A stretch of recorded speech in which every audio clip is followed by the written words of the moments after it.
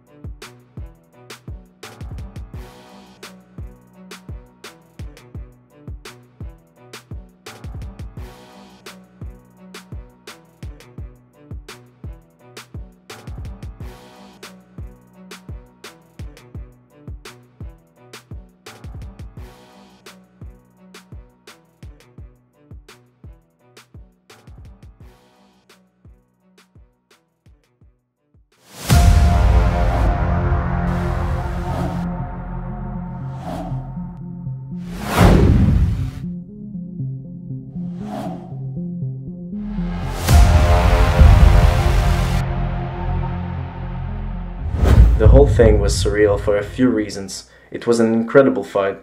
Yair was losing it, and in the last 2 seconds, the first elbow of its kind in MMA history landed on a granite-chinned Zombie, and he puts him out. A dramatic, all-out war that will never be forgotten.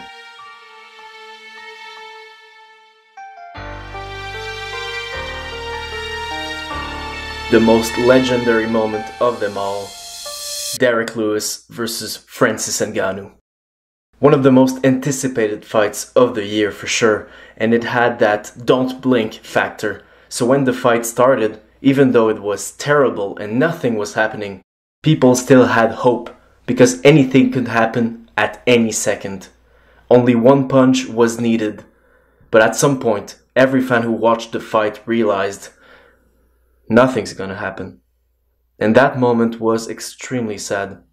So sad that the fight will be remembered as one of the worst.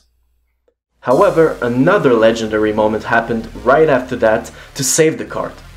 The heavyweight Daniel Cormier knocking out the most accomplished UFC heavyweight champion to date was truly incredible.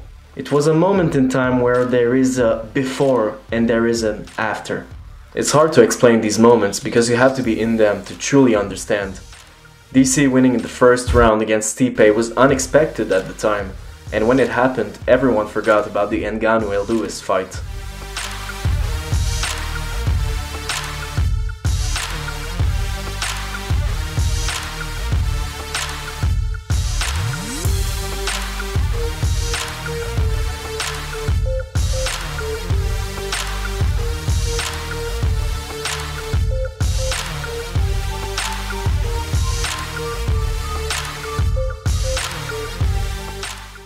So up next, Tyron Woodley versus Wonderboy Thompson. People only remember the rematch, but that fight at UFC 205 was unbelievable. And a legendary moment happened in the 4th round.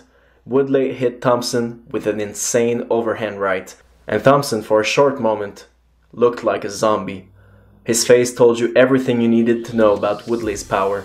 Then, Thompson was smothered by Tyron, who almost finished him. Unbelievably, Steven got out of this position, but only to get caught in a nasty guillotine. That submission was locked in so tight. It was only a matter of time before the tap. But to the crowd's astonishment, Thompson never tapped, even if his neck looked like it was snapped in two.